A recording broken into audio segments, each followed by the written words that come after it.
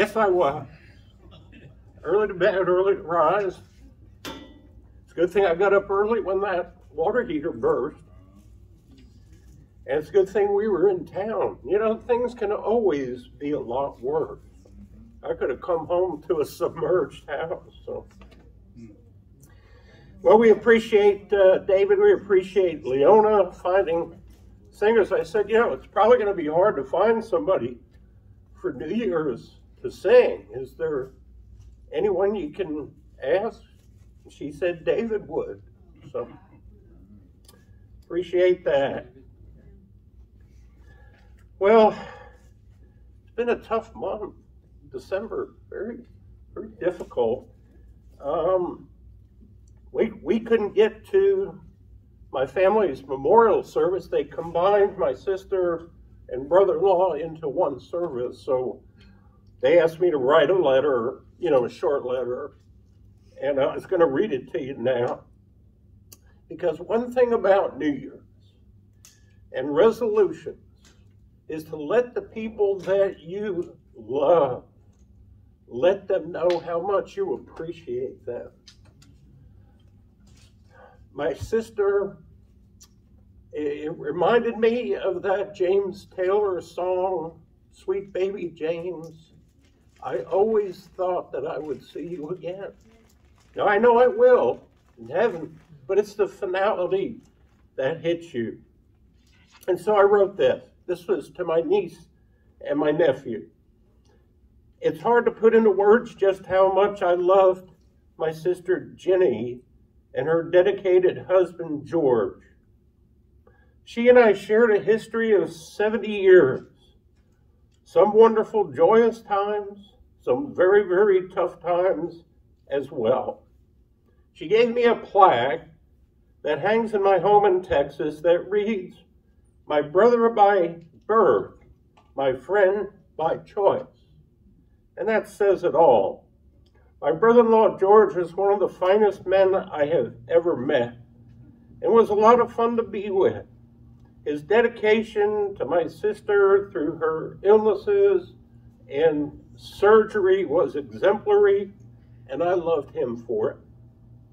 We were not only family, but we enjoyed each other's company, traveling, gaming, eating a lot, laughing, and sharing the joy of knowing Jesus Christ as our Lord and Savior. We also wept over our sister Vicky's premature death, our parents' demise, and other family members passing both ours and George's. Growing up together, we were very competitive, as could be seen by us still playing marathon Scrabble games for money, or betting the Giants in the Cowboy football games. The last card I sent her had a $20 bill in it because the Cowboys didn't cover the spread. The family reunions at their home were legendary and a terrific time. But the reunion we will have one day in heaven will be extraordinary. We will miss you until then, our sister and brother. That's from Donna and I. Donna loved them both too. We get along very, very well. We all need a little levity right now. There's too much going on. And I was asked if I had made any New Year's resolutions like Donna. And first, what is a New Year's resolution? Well, it's something that goes in one year and out the other. My New Year's resolution is to stop hanging out with people who ask me about my New Year's resolution. I was going to quit all my bad habits for the new year. But then I remember, nobody likes a quitter. And a couple of nice thoughts from Johann Wolfgang von Goethe. I don't know if anybody's read any of his works, but one ought every day at least to hear a little song, read a good poem, see a beautiful picture, and if it were possible, to speak a few reasonable words. Happiness was always important to me, even at a young age. This is from that great theologian, Goldie Hawn. Happiness was always important to me, even at a young age. People would ask me, what do you want to be when you grow up? I'd tell them, I just want to be happy. Good point. And this is a very important thought for New Year's. This is from Picasso, only put off until tomorrow what you are willing to die left undone. And that means contacting people that you love. And then this poet, I hope you realize that every day is a fresh start for you, that every sunrise is a new chapter in your life waiting to be written. And then one of my favorite Christian authors, C.S. Lewis, there are far better things ahead than any we leave behind. Far better things ahead. And then Emil sent me some of these thoughts. Emil always sends me some pretty good stuff, especially while he's watching Notre Dame. A cold seat in a public restroom is unpleasant. A warm seat in a public restroom is worse. Apparently an RSVP to a wedding invitation maybe next time isn't the correct response. And this is for Jim Pope. Don't irritate old people. The older we get, the less life in prison is a deterrent.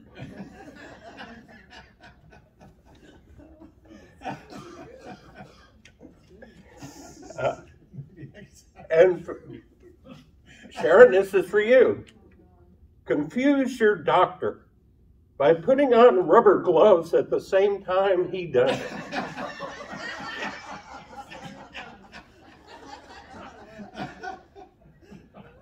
My wife asked me to take her to one of those restaurants where they make the food right in front of you. I took her to Subway. And then finally, I picked up a hitchhiker. And he asked if I wasn't afraid that he might be a serial killer. I told him the odds of two serial killers being in the same car was very unlikely. Some good stuff. Well, if you take your outline, this actually is a very good lesson for today. Last week we studied how Solomon built the temple. The first temple spent 7 years building it. And what we learned, things seem to go well when we obey God's commandments and instructions, study the Bible to be approved. Hiram and the Phoenicians were successful craftsmen and merchants, but were also pagans. Hiram loved David and he loved Solomon, but he was a pagan. God can and will use non-believers to accomplish his will. And I think about King Cyrus, who sent the people back and paid for them to rebuild their city. He was a Persian king. And then the temple wasn't huge, but it was ornate. It was 90 feet long, 30 feet wide, 45 feet high. And while the tabernacle was portable, the temple was to be permanent, like God's ordinances. And then praying for the nation.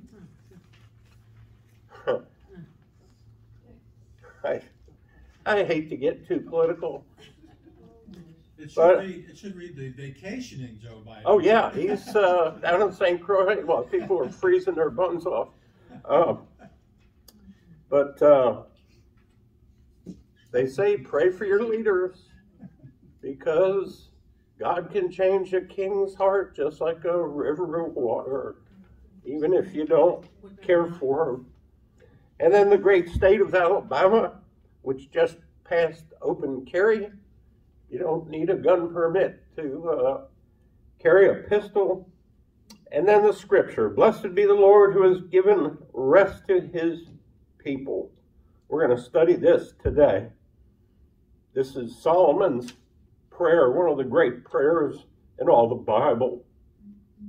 Now, chapter 7, I only put one verse because it's a construction chapter. Solomon, 7 years, built the temple, did a fabulous job, encased in gold, just a beautiful facility. Next, he built his house, the palace, and he spent 13 years building that. So for 20 years, Solomon was basically in a building mode. And it took him 13 years, I think, probably because he was tired after the 7 years building the temple. And then the ark brought to the temple. Now, Solomon assembled the elders and leaders of Israel. He put all the key people together that they could move into the temple from the tabernacle and move everything up. And they might bring up the ark of the covenant of the Lord from the city of David, which is Zion. Now, I mentioned before, the city of David, 40 times in the Old Testament, is mentioned as the city of David as Jerusalem, because David conquered it and he basically founded it. And if you remember back when we studied 2 Samuel, in chapter 5, verses 6 and 7, David's conquering the land, and the king and his men went to Jerusalem, to the Jebusites. The Jebusites were the inhabitants of the land, which spoke to David, saying, hey, our city is so fortified, we could defend it with just the lame, the blind, and the halt. Except you take away the blind and the lame, you're not coming in here. David, don't think you can capture this. David cannot come.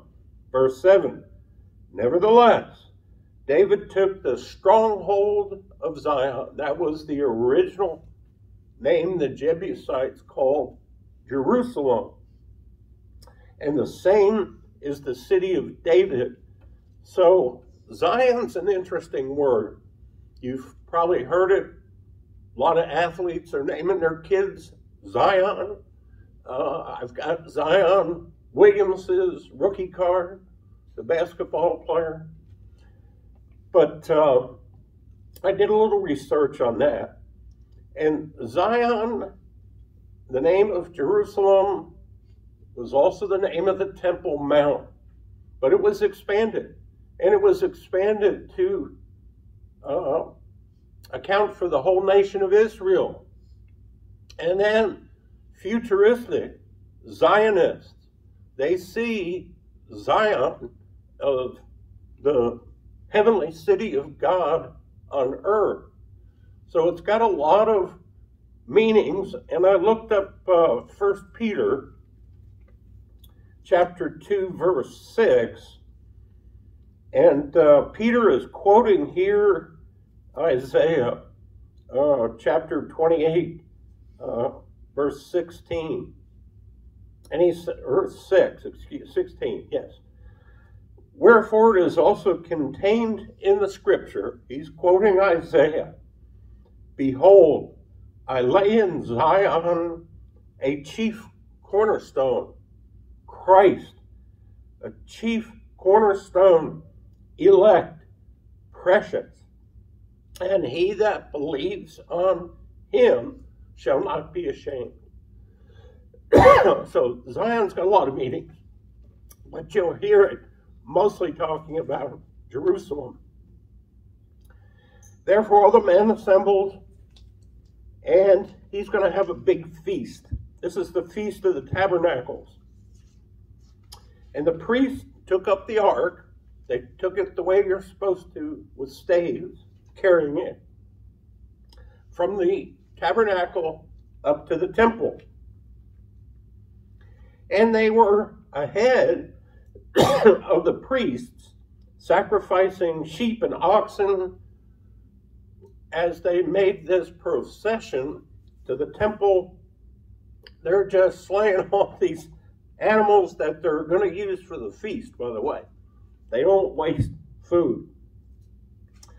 And the priest brought the Ark of the Covenant of the Lord to its place, into the inner sanctuary of the temple, the most holy place, the Holy of Holies, under the wings of the cherubim, 2 15-foot tall cherubim are at the entrance to the Holy of Holies. For the cherubim spread their wings over the place of the ark, and the poles could be seen from the holy place in the front of the inner sanctuary, but they could not be seen outside. And they're there to this day, well, the day that he was writing this. Now, this is interesting. Nothing was in the ark except the 2 tablets of stone, which Moses put in there at Horeb, when the Lord made a covenant with the children of Israel when they came out of Egypt. Originally, it had Aaron's rod that budded, and it had manna. That was 500 years ago. So the manna and the rod were taken out of the ark, just the 2 tablets of stone. And it came to pass, when the priests came out of the holy place, the cloud filled the house of the Lord. This cloud is the Shekinah glory of God. And it filled the house, that the priest could not continue ministering because of the cloud, for the glory of the Lord filled the temple. Now, the Shekinah glory of God is a visible manifestation of the Lord God Almighty. Now, it says in Scripture that a human being cannot look at the glorified God. It's too overwhelming. Moses wanted to. God gave him a glimpse, but he appears in forms that man can endure. For example, the burning bush. That's the Shekinah glory of God. The pillar of fire by day in the Exodus, and the cloud, or by night, and the cloud by the day. That's the Shekinah glory. And then the ultimate glory is Jesus Christ, because it says all of the fullness of the Godhead dwelt in human form. He was God come in the flesh, so that people could endure dealing and handling him. And so that's going to be interesting for us one day when we have glorified bodies and we can see God. We can't take it now, but we'll take it then. And then page 4, the Lord said he would dwell in the dark cloud. And Solomon, I have built you an exalted house and a place for you to dwell as long as you want, forever. And then Solomon's speech at the end of the work. After 7 years, he turned to all the leaders and he said, "Blessed be the Lord God of Israel, who spoke with his mouth to my father David, and his hand has fulfilled it, saying, since the day that I brought my people out of Egypt, I have chosen no city, any tribe in Israel to build me a house that my name might be there, but I chose David to be over my people Israel." Now, it was in the heart of my father David, this is Solomon speaking, to build a temple for the name of the Lord God of Israel. But the Lord said to my father, whereas in your heart to build a temple for my name, you did well to have that in your heart. Your motive was pure. Nevertheless, you are not going to build this temple, but your son, who will come after you, he will build the temple for my name. So the Lord has fulfilled his word which he spoke, and I have filled the position of my father David to sit on the throne of Israel, as the Lord promised. And I have built the temple for the name of the Lord God of Israel, and there I have made a place for the ark, in which is the covenant of the Lord which he made with our fathers, the blessed 10 Commandments. I remember writing the newspaper, people were talking about crime and schools and the degradation. I said, my suggestion is you post the 10 Commandments everywhere. Children don't have virtually any input on what God has ordained. So, you think they published that letter? No. No. Now, this Solomon's prayer of dedication, it's one of the greatest prayers in all the Bible. And it's very applicable to us today. And Solomon is at the height of his spiritual walk. He is on fire for God. Unfortunately, as we'll study next week, he starts getting too rich. Now, there's nothing wrong with money, nothing wrong with having it. But Jesus said you cannot serve two masters. You can either serve God or you can serve well. And unfortunately, Solomon is going to make some poor decisions. He's going to have 700 wives. He had an eye like David for pretty women. No doubt about it. I can barely handle one. 700 and 300 concubines on top of that. He had a harem, and they lead him astray. I saw where the head of the Taliban said, I wish that God had never made women. I said, no. I said, well, you would have had a tough time being here. They're crazy. They're crazy. All right, Solomon's prayer. And he stood before the altar of the Lord in the presence of the assembly and spread out his hands toward heaven and starts praying. He said, Lord God of Israel, there is no one in heaven above or on earth below like you. He starts with praise. Who keep your covenants and mercy with your servants who walk before you with all their hearts. You have kept what you have promised. Your servant David, my father, you have both spoken it and fulfilled it. You have answered our prayer this day. Therefore, Lord God of Israel, now keep what you promised. Your servant David, my father, is saying, you shall not fail to have a man sit before me on the throne of Israel, only if. Whenever you read the Bible and there's only if or but mentioned, there is going to be a condition. Only if your sons take heed in their way, that they walk before me as you have walked before me so far. And now I pray, O God of Israel, let your word come true, which you have spoken. But will God dwell on the earth? Is God going to live in this temple? He answers this, behold, heaven and the heaven of heavens cannot contain God.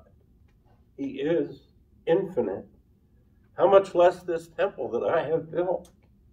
Yet regard the prayer of your servant and his supplication. Please hear my prayer, which your servant is praying before you today, that your eyes may be open toward this temple night and day. Please keep an eye on this temple.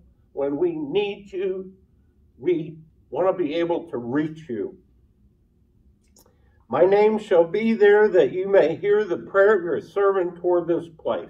You may hear the supplication of your servant in your people of Israel, when they play towards this place, here in heaven, Lord, your dwelling place, make this a direct connection to you, that holy of holies, and to you.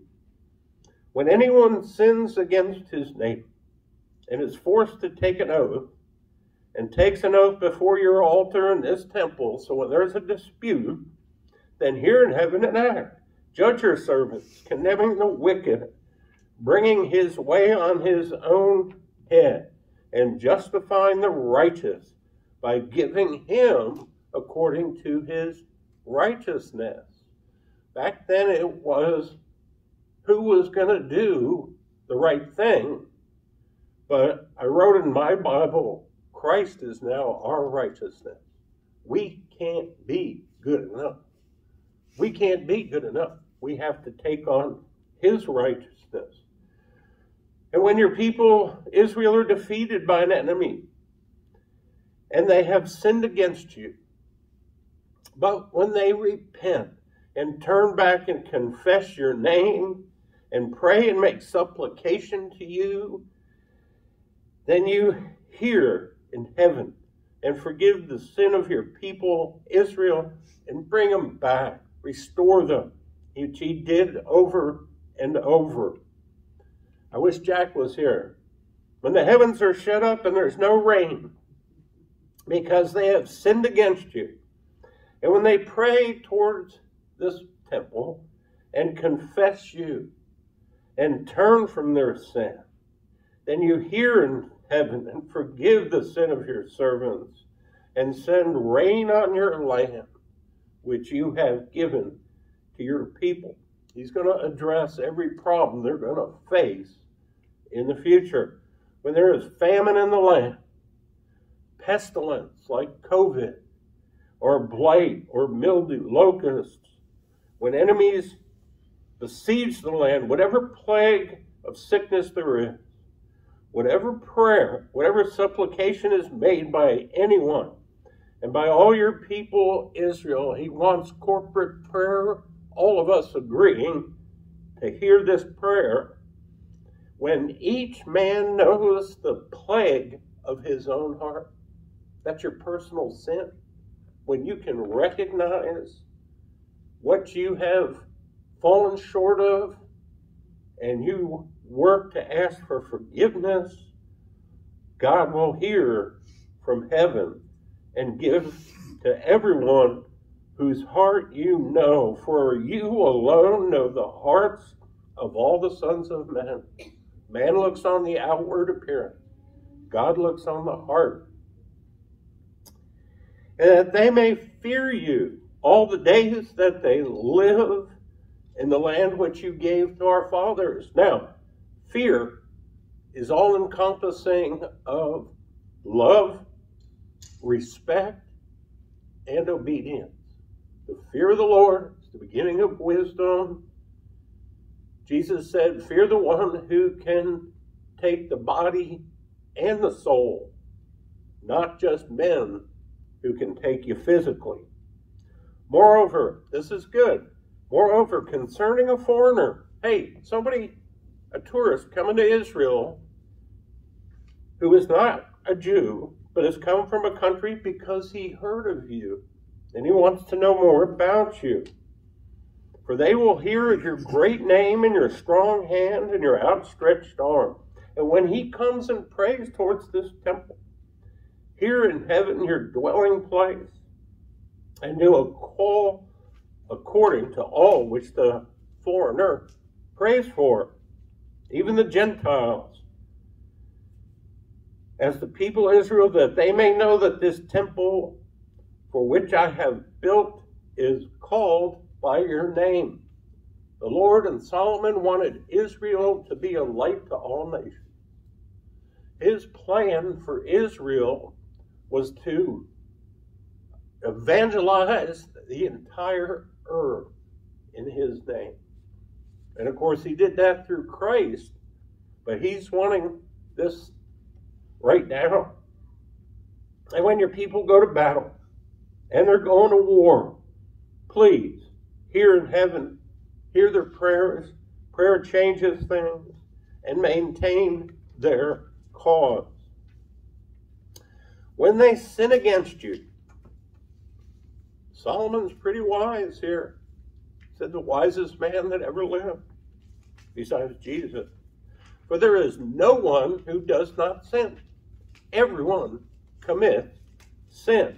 And you become angry and deliver them over to be captive with their enemy. And they come where they are carried away. So when they get carried away to Babylon, but they repent and make supplication to you, even while they're taken prisoner, and they confess, we have sinned and done wrong, and we have committed wickedness. And when they return to you with all their heart and with all their soul, Jesus said the first commandment is to love the Lord your God with all your heart, with all your mind, with all your soul, in the land of their enemies who led them away, and pray to you toward their land which you gave to their fathers, in the city you have chosen, and the temple I have built for your name. Then hear in heaven, and forgive your people who have sinned against you, and all their transgressions which they have transgressed, and grant them compassion, that they may have compassion on them. Those that took them captive would let them go. For they are your people, your inheritance, and you brought them out of Egypt. And your eyes may be open to the supplication of your servant. Please listen when they pray. For you separated them from among the peoples of the earth to be your inheritance, as you spoke by your servant Moses. And when you brought our fathers out of Egypt, O Lord God, through Israel, God wanted all the world to be saved. Solomon blesses the assembly. So he just prayed this prayer. Now he's going to bless the crowd. When he had finished praying, he was on his knees with his hands toward heaven. Again, this was the height of Solomon's walk with God. And he stood and blessed the assembly. And he said, "Blessed be the Lord, who's given rest to his people. There has not failed one word of his good promise that he made to Moses. May the Lord our God be with us, as he was with our fathers. May he not leave us nor forsake us. Pray without ceasing, always having that awareness of God in all situations, that he may incline our hearts to himself, to walk in his ways and keep his commandments, statutes, and judgments. And may these words of mine, which I have made supplication to the Lord, be near the Lord God day and night, that he may maintain the cause of his servant, that all the peoples of the earth may know that the Lord is God and there is no other." And then he dedicates, and this is one heck of a dedication. Then the king and all Israel with him offered sacrifices before the Lord. Solomon offered peace offerings, 22,000 bulls. That's a lot of bulls. And 120,000 sheep. That's a lot of lamb chops. So the king and all the children of Israel dedicated the house of the Lord. On the same day, the king consecrated the front porch, the middle front court, because he had so much barbecue going on here for burnt offerings.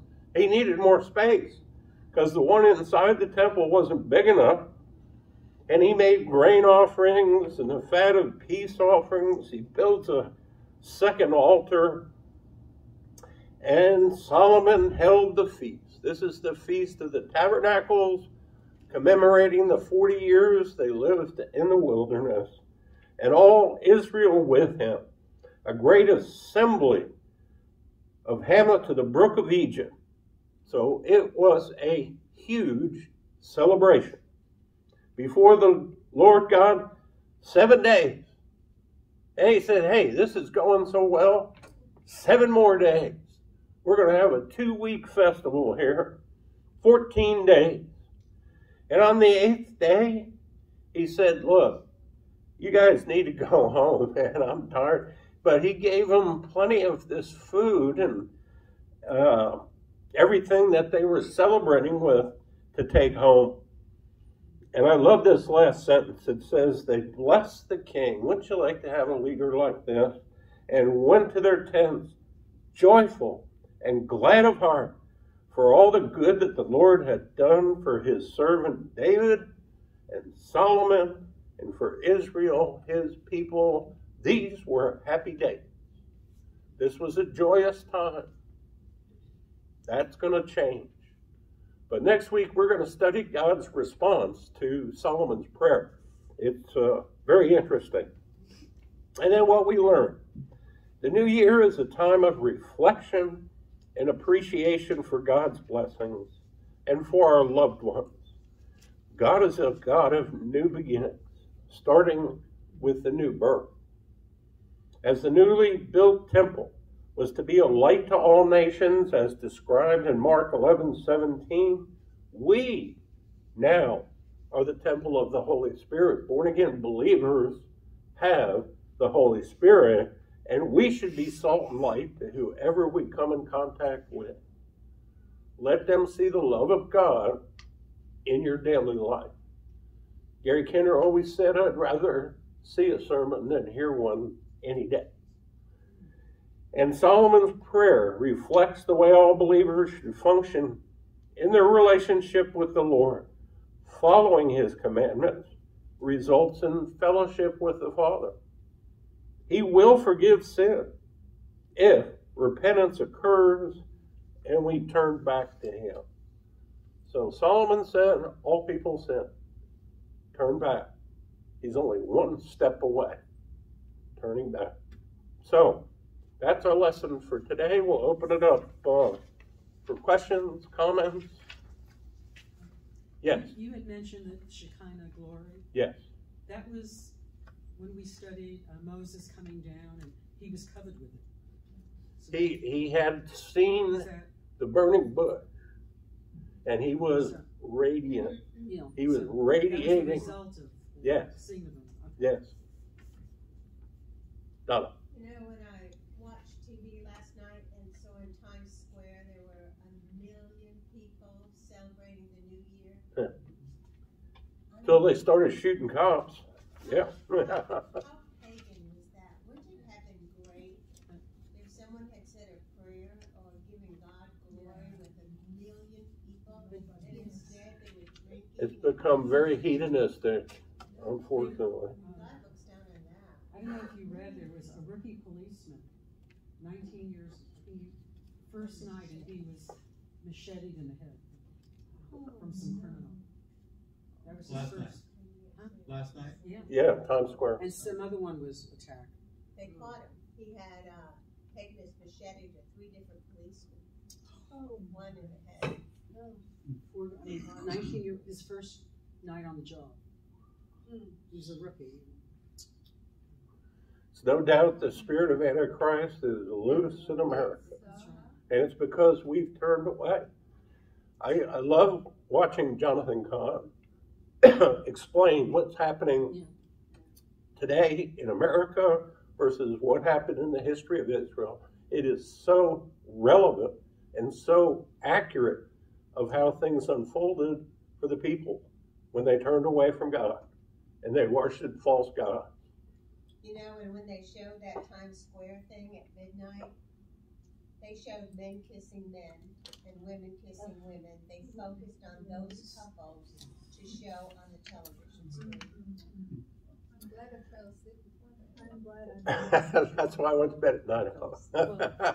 Well, you know, Lego, which is a favorite children's toy, they're making a special set, you know, with a groomer in it, you know, like for LGBT. One little figure said a groomer. Huh.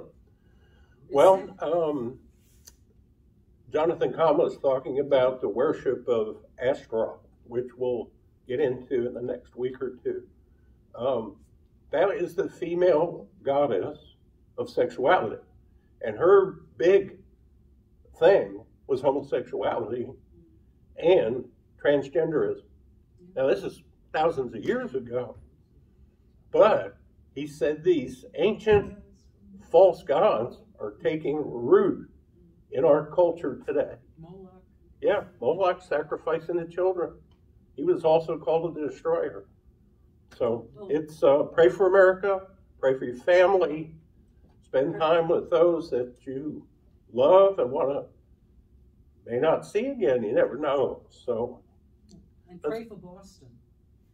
If you read, they have the largest Satanism convocation. I mean, like a get-together in Boston. The largest in history. well, that's a far cry from the Tea Party in Boston. Well, let's pray together. Heavenly Father, we thank you for this new year. I pray for revival in our land, Lord, but it starts with us. May we keep our eyes focused on you. May we spend time in your word, time with fellowship with believers, encouraging the lost, helping the poor, being kind and considerate. And I just ask that you would bless each person here today and those watching on our YouTube channel, Lord. I pray that you would give them the gift of the anointing of your Holy Spirit and the fear of the Lord, which is the beginning of wisdom. We love you, we worship, we praise you in Christ's holy name. Amen. Well, have a nice year. We'll see you next week.